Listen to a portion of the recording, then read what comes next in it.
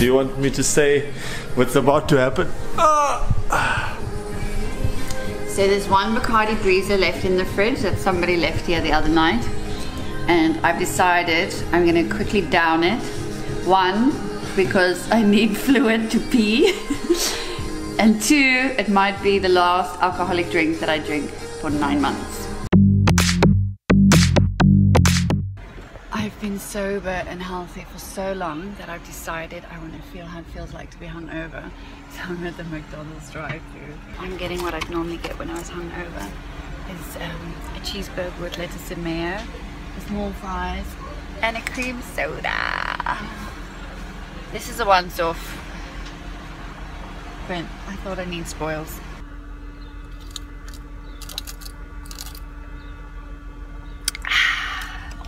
Welcome to my little journey of being Preggie J, and welcome back to my channel.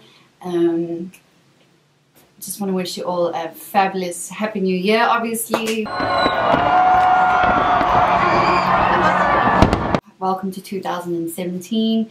I hope your year is going to be as adventurous, exciting as ours.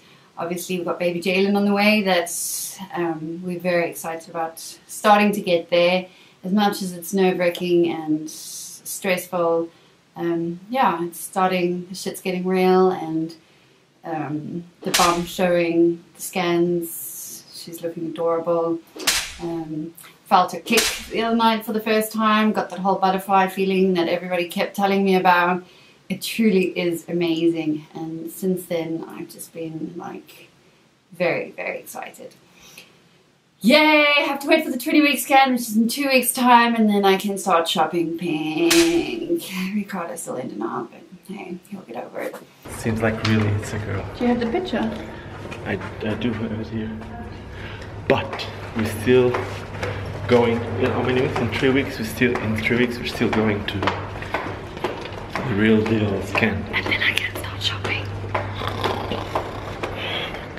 So obviously we went through the big festive season, Christmas, New Year, parties everywhere, and the question that most people kept asking me, people that my friends that know me know that I do love a good glass of wine or 2 or 3 or whatever. And the main question was, you know, how are you coping, and you know, what a shit time of the freaking year to be pregnant and not being able to be festive.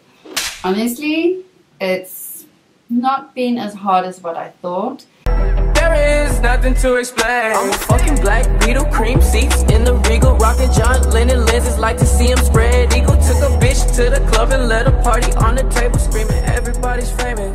Like clockwork, I blow it all.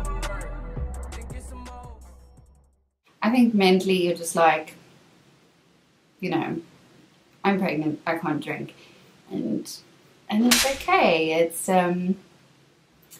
It's been okay. Ricardo's been a gem, and he kind of gave up, or he did give up drinking with me, so that makes life a little bit easier. Going out, I mean, every now and then when I really feel like it, you can go and order a strawberry daiquiri virgin or a virgin mojito. When we go to bars and things, you get those non-alcoholic beers. Obviously you want to be lying by the pool, having a braai, crack a ice cold beer. There is nothing like it. So we buy a couple of those, but most of the time I just I drink iced tea. I make my own homemade iced tea by the jugs. Every day I make a new jug because I drink liters of that. I used to drink a lot of water. I drink about even more now. I drink 2 to 3 to 4 liters of water. I'm quite dehydrated most of the time. Yeah, and it's been okay. We've been to a wedding. That was still when I was just getting into my second semester, whatever. But like starting to get my energy back. Dude, I partied like a fucking rock star.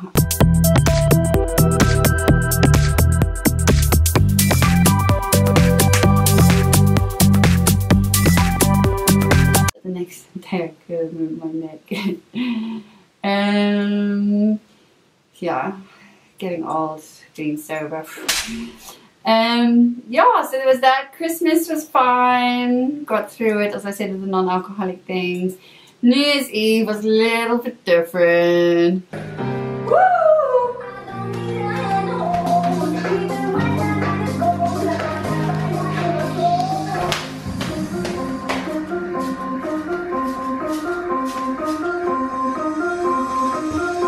gonna be fun. Don't forget the non-alcoholic champagne. A must.